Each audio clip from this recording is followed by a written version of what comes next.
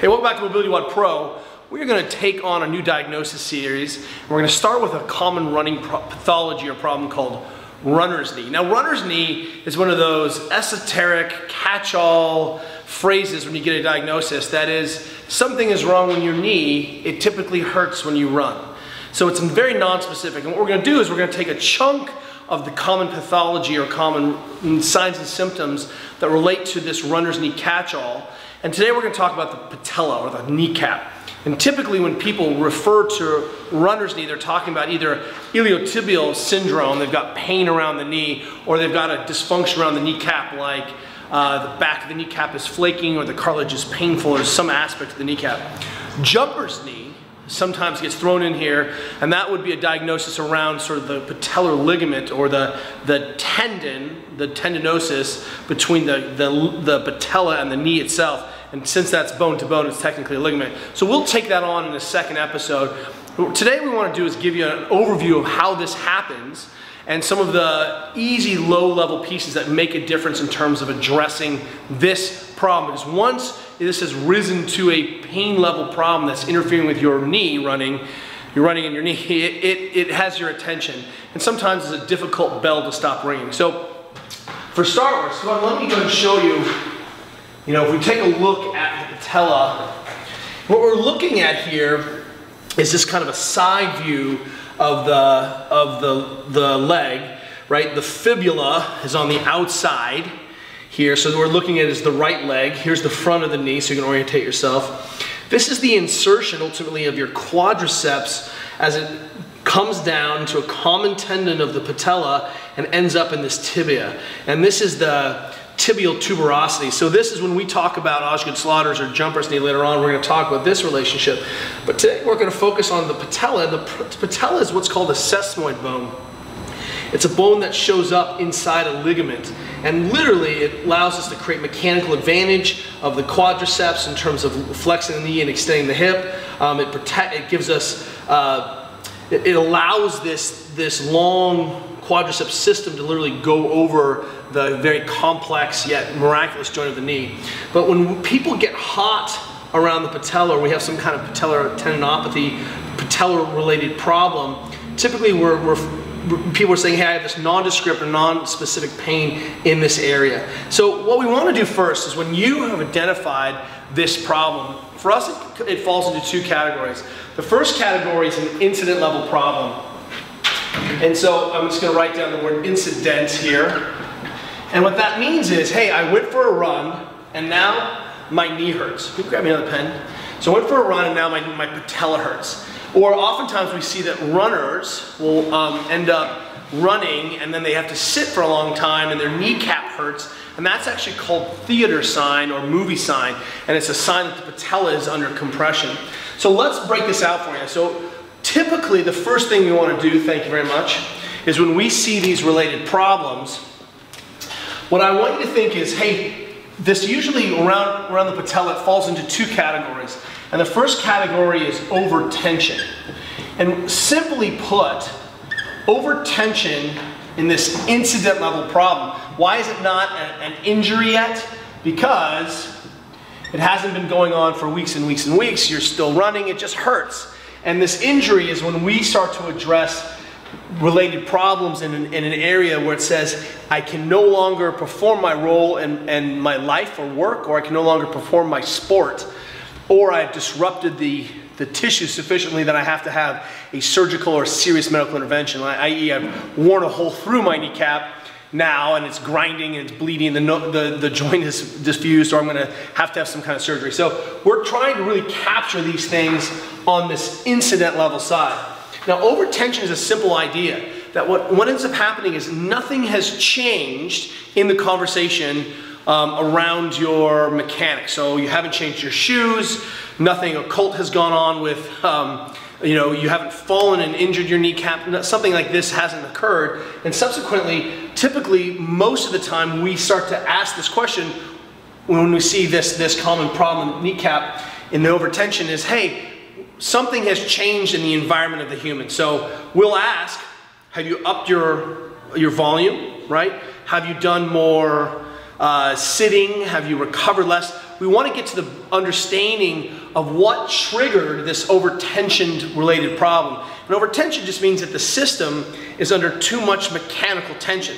And a good example is if you sit at the edge of a table here, and I sit with my back straight, so I'm not overextended, I'm just maintaining my back, I should be able to extend my leg without any lumbar reversal loss. So here's a good example of if I sit at the edge of a table and I'm nice and tall and I should be able to extend my leg, in fact I should be able to extend both legs with no lumbar loss. So you can videotape yourself, watch what's happening. And what's happening here is that as I extend, if my quadriceps, which are pulling the leg up in this range, are over-tensioned or I have too much stiffness in the system, or I have, for example, stiff hamstrings or a motor control around the posterior chain of hamstrings, some reason the quadriceps are working and don't have full range. Because remember, I should be able to get easily in this position, I should be able to sit tall. In fact, I should be able to overextend, sit tall, I should be able to round and come back to flat with both legs up. And what you can see is that if this quadriceps, this rectus femoris, which is the strap of the femur that crosses the hip and the knee, is over tight, and I'm working against myself, then what happens is that patella can become overly compressed into the kneecap, which is enough to cause an irritation in that joint.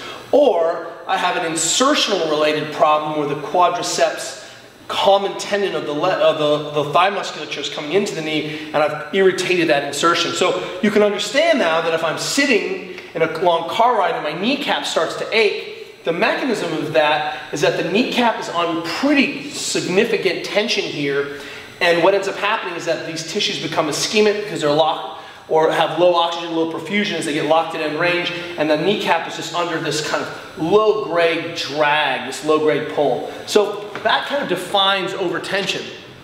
Overtension can be made worse by the fact that if I'm a heel striker and I somehow develop stiffness in the quadriceps system or downstream in the anterior shin system, what ends up happening then is as I translate over, I don't have the hamstring control, knee tends to slap down and come forward quickly, and what has happened is I put a vector load in the middle of this quadriceps system. So this overtension can be related to just the mechanics. So I have mechanical strain, which just means like, hey, I have the handbrake on because my quads are stiff or my hamstrings are stiff, or I have a motor control related problem that relates into I'm doing something like heel striking that my tissues can no longer buffer. And one of the best kind of cases for learning how to run correctly is that this position can cause a lot of problems. As I load through the heel, I have to create a lot of co-contraction in the system to slow down. And if I have a stiff tissue system and a heel strike, boom, that puts that patella under smack load.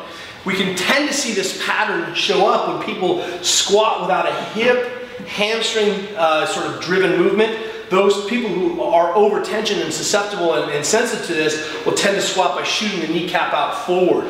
And when we say vector load, what I'm talking about is instead of easily distributing load through a system from the start and the bottom, when my kneecap suddenly translates through that system, and you can imagine now that here's the quadriceps and then the knee comes forward. As that knee comes forward, that introduces a 2-to-1 mechanical advantage. And so, you know, if we say sometimes that if I put a car into a ditch and just tied a rope to the bumper into a tree, I could have my friends pull on this rope from the middle. We could literally pull the car out of the ditch because we're able to create a 2-to-1 mechanical advantage. So when that kneecap comes through here, we're not realizing that the forces are doubled on the kneecap, even though the kneecap is already experiencing a weighted load of 2 to 3 times body weight. So we can suddenly get a massive, massive compression. And because the mechanical advantage is so close, that kneecap is so close to the insertion, it creates a lot of mechanical leverage here, this rotational leverage, and I tend to see a lot more compression than if my kneecap was right here. Okay, so the idea here is one, is this a motor control related problem? So how am I running, right? If I always run like this, if I had this problem before, when this happens, mechanical strain through overtension tends to be the chief culprit. And when we address this as a whole, what we're doing then, whoop, grab the wrong one, is that we're going to start to solve this problem by thinking in two ways. One, how am I going to improve perfusion? So what I want to do is make sure that the tissue is as healthy and has as big a blood flow as possible, and that inflamed state is being addressed. So if I have swelling, then what's happening is I'm going to adopt strategies that help me address the swelling, like compression, like voodoo, like using a Mark Pro, or a neuromuscular electric stim unit, NMES, like a Mark Pro here, or Compex. And what's happening here is that if I'm addressing this, I'm thinking, hey, as long as there's swelling in there and I basically have a really unhealthy system, the first thing I'm going to do is try to improve the health quality of the system by getting rid of the swelling, improve the blood flow by doing either some compression and some release, right? I'm going to try to pump out the swelling in this area and try to bring the garbage out and bring the groceries in. So that's sort of my first level of sort of intervention, saying I've injured these tissues, I've sensitized them, they're swollen, I want to improve the health by addressing in this sort of modality. The second thing that we do see makes a big difference is that we're going to call it feed slack or develop slack. So how do I create slack in the mechanical system to free up and sort of ameliorate or attenuate some of the compressive forces on the kneecap? Now notice, both of these sets of strategies have nothing to do with changing how you're actually squatting, changing how you're actually running, or potentially looking at this, what we call biopsychosocial model, of saying, well, what environmental load are you putting on the knee? Are you walking around in high heel shoes all day long? Are you sitting all day long? Are you not moving all day long and still expecting your tissues to rebound from these difficult runs and difficult squat sessions? So before we talk more about this, let's put a pin in environment, which again is a biopsychosocial BPS model of saying, hey, look, we've got to have a conversation about what's going on in the other 23 hours of your day. And then down here, we'll say, hey, look, you may need to address your movement quality through actually doing some running drills, right? And what's interesting in here is that there is a relationship between these two behaviors. So for example, a lot of times when we ask people, hey, what's going on, what's changed? They'll say, hey, I have a brand new shoe, my volume has ramped up suddenly and miraculously, I've been flying back and forth to the East Coast, hey, I know I've been stiff, but I'm getting behind, oh, I stopped doing my daily mobilization work, right? Oh, I haven't been squatting or doing anything. So we tend to see changes in behavior that we're keeping this at bay and we're allowing us to buffer this incomplete mechanic. The other thing that this movement-environment relationship usually shows us is that we see that athletes are literally running out the door and have no warm-up. So this is a wonderful place to be talking about warm-up. How are you getting the tissues ready to absorb that number of loads and that number of iterations of striking? Whether I'm running correctly or not, what we see is that most of the athletes who end up with this runner's knee related patellar problem aren't really warm, and what we have is tissues that aren't very extensible suddenly under this compressive load. And so this is a big deal. We've asked our athletes, are you warming up? And then also after your run, what are you doing to cool down? Are you jumping into a car? Are you sitting back in that meeting? Those tissues are going to get stiff if you don't continue to move them afterwards. So if you have a standing desk or a standing moving station, this is a good indicator that, hey, your environment is encouraging sort of this symbiotic relationship between the movement practice and what's going on. And at the very least, you're thinking, hey, I'm not going to run and then just jump in a car. I'm not going to run and jump on this flight. I'm going to see if I can do some standing and moving, even if I can't do my mobilizations right afterwards. But besides warm up and cool down, besides thinking about the environmental load on this tissue system, what we still are addressing was, hey, I may be able to deal with this stuff in time, but up front, I've got to make sure that I'm dealing with this. So let's take kind of these things on a little bit. So when we think about programming, and we think about a tissue that has suddenly become sensitized to the point where my brain is picking it up as a biomechanical problem in this overtension world, the first thing, again, we want you to think about is dealing with perfusion, and we're going to call this desensitization. We've got to desensitize. And what that means is that if I choose to do a voodoo floss wrap here, right, or I'm getting some compression, that this is a way of sometimes taking a local injured site, a local sensitized site, and through movement, basically, or through some compression or some tooling, this is a way that I can bring those pain receptors offline, that they're not screaming for attention.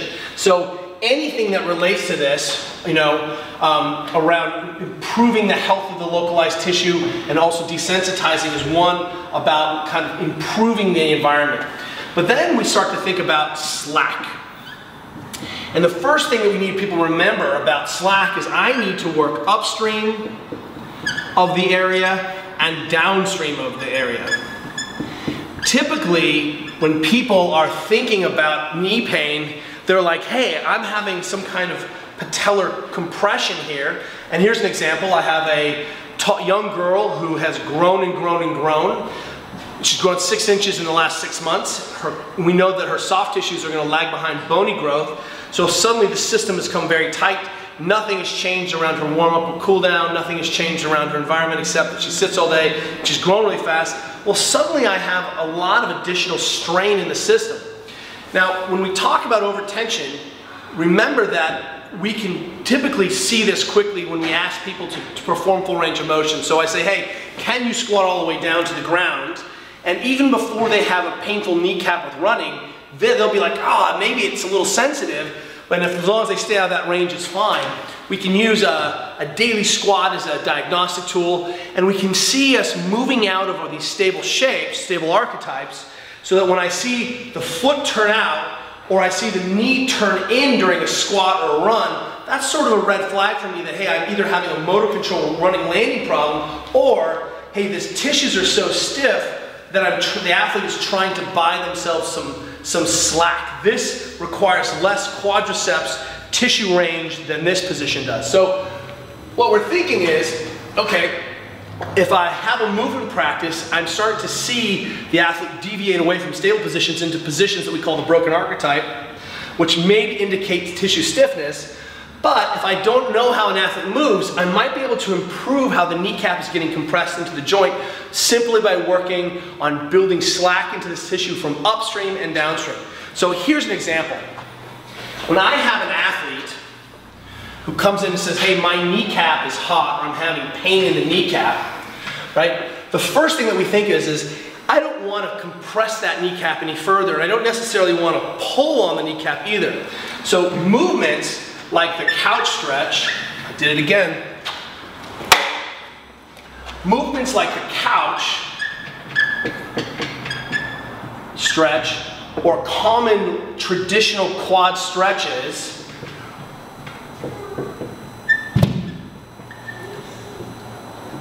I tend to avoid. So these are the things that say, hey, maybe what I don't want to do is irritate that tissue that way, right? It's already sensitized to compression load. So what I think about is, how can I feed soft tissue slack? So instead of stretching, I work on soft tissue mobilization. So soft tissue mobilizations. And that can be a quad smash, for example. I could voodoo the pouch of the knee. I could work on opening up the high hip flexor. I could look at the shin.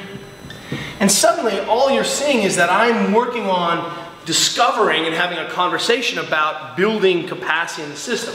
So for example, if it turns out this quadriceps system is stiff, and I really do 10 minutes of good smashing here, or I realize that, hey, this rectus femoris is very stiff, then if I soften that, that may be enough to build a little capacity so that when the knee is getting compressed, the build tension curve isn't so high, so it's not getting so compressed early, and that may be enough to immediately desensitize it. The suprapatellar pouch, for example, is this pouch of tissue right above your knee. Supra means above knee, suprapatellar, right above the kneecap. And what we know is that when this area gets stiff, and oftentimes it gets stiff because as I sit here, it becomes adhered to the area. So suddenly when I bend my knee and then run my knee through that stiff system, because right here, hey, that's no problem, but as soon as my kneecap comes forward at all, like I was running, then I experience large levels of compression and weird off-angle pulling of the quadriceps tendon onto the kneecap.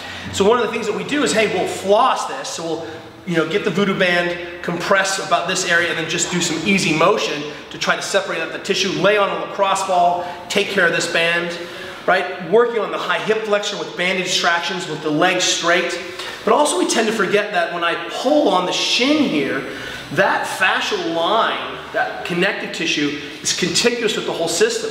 So if I'm stiff in the front of the shin, and this anterior tib is tight, the patellar ligament is kind of tacked down in this area because I haven't done anything with it, that's enough to create another additional shear load, compression load, through range onto the patella. So what I'm thinking here is, hey, in the front, how can I build tissue slack from the upstream? How can I build tissue slack from the downstream? We tend to forget that a stiff gastroc, if I can't extend my leg all the way, one of the things, because my calves are tight, one of the things that happens is that the quadriceps has to work really hard to work in that.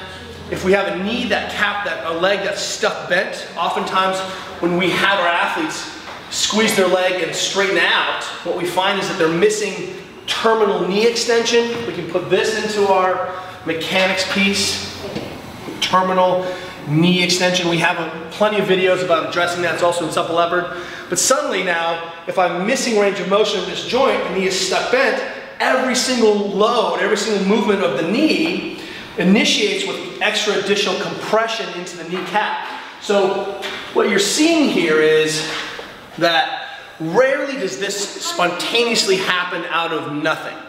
Typically we've seen an environmental change, a change in workload, a change in shoes, a change in environmental strain. I see errors in behavior around warming up and cooling down. I see people tend to be very stressed when these things happen. The volume of the run has ramped up. Then we tend to see, hey, there's tissues that have been overstressed, over-tensioned for a long time, and suddenly you fall below what we used to call the suck line, and your tissues start sucking because they can't put up with it. So when you think hot kneecap, what you're thinking is, I have a tissue that can no longer buffer the compressive forces on it. And what we're thinking is, hey, where the rats get in is not where they chew. So you're gonna have to heal this short-term problem. So if we're looking at tissue healing, this could be 2 to 4 weeks of letting the tissues remodel, of letting them kind of desensitize. Think of it as a sprained ankle of your kneecap. And the rest of the time, there's a ton of things you can do to make that kneecap become less painful immediately, by feeding slack, by getting warm, by making sure you have full range of motion, by not trying to put the kneecap under kind of constant passive strains. And suddenly, when we take this multidisciplinary approach, we take this biopsychosocial approach, what we see is that we can, not any single one factor is the problem, it's the ecosystem of the problem. So this is hot kneecap part 1 tomorrow, or the next time we take it, we're gonna talk about iliotibial band syndrome, but think, over tension typically is the problem, and we'll talk to you tomorrow.